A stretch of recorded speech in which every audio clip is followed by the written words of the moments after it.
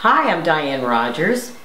Alright, now everybody thinks I'm crazy, but I want to show you how to poach an egg without an egg poacher. In other words, one of those double boiler like little things with the little cups in it. You know, I had a catering that we did many years ago, and I sent one of the girls that worked for me for a long time out with these poached eggs, and I told her how to rewarm them.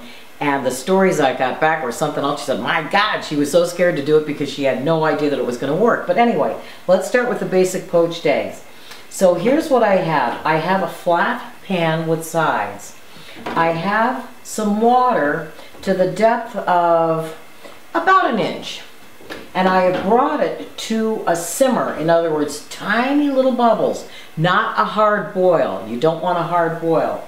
Now into this, I'm going to put just a splash of white vinegar, no more than a tablespoon. I know a lot of people like to use any kind of vinegar, whether it be dark vinegars, whatever, but I don't like the color that the eggs pick up when you use a darker vinegar. What the vinegar is going to do is get the whites to coagulate. So I'm still now, because of the temperature of the vinegar, now I'm still up to the tiny little simmer. Now what you want to do too, there's two ways of doing this. You can pre-crack these into a bowl and then drop them in, or if you're careful, crack the eggs on something flat, open them with your thumbs, and gently drop them in to the simmering water. And by gently dropping them in, you'll keep the yolk looking good and the white, and you won't get any shell in there. So these don't take long to do at all. Now to do it so that you could rewarm them the next day is to make sure that the whites are just cooked but the yolks are still runny. And then you pull them out with a slotted spoon, and then after you pull them out with a slotted spoon, then you can refrigerate them and they'll rewarm like this in a little bit of simmering water in a matter of 2 minutes. And I used to serve corned beef hash like that, serving them with poached eggs and telling people, and I got people to do this. They thought I was crazy, but it works out great. Here, just take the egg off, put it into simmering water, and it'll work perfect. So you can see that with this little bit of simmering water, it's gently, gently poaching this egg and keeping the egg intact. So there's really not a lot other to do than just wait for the whites to be cooked and the yolks to be still runny. Now we're going to eat these right away, so I am going to cook these all the way so that the whites are cooked so there's no rewarming.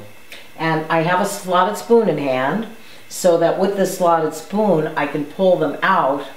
And you could put these on a paper towel too if you want them to drain, but this is a pretty good size slots in the spoon so that they'll drain well. And we're going to put them out, and then I'm going to put some Eggs Benedict together. How does that sound? Some swirl the eggs. I don't like to move the eggs around too much in the pan. I like to keep them where they are because I really don't want those eggs, the egg yolks, broken. I want them to stay looking really nice and pretty. And like I say, if I see that this might be starting to boil a little too hard, play with your heat. Gas heat, the nice part about gas flame is that you can control the heat and turn it down instantly. But just tiny little bubbles, that's it. And these, it's getting there. Only takes about 3 or 4 minutes to poach the egg, of course depending on how hot the water is. And you want to make sure that you have the water to a simmer before you drop the eggs in. Alright, so I'm going to start pulling these out.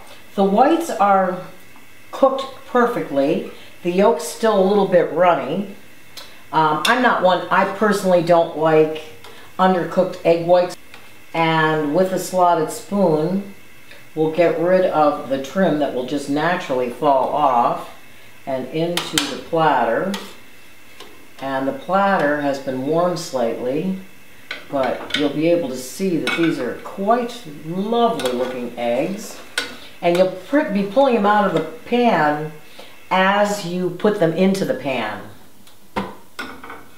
So, there you have it. I'm going to turn these. I'll show you what they look like with Eggs Benedict, but there you have it. Perfectly poached eggs. They're pretty and easy to do. It only takes a couple of minutes.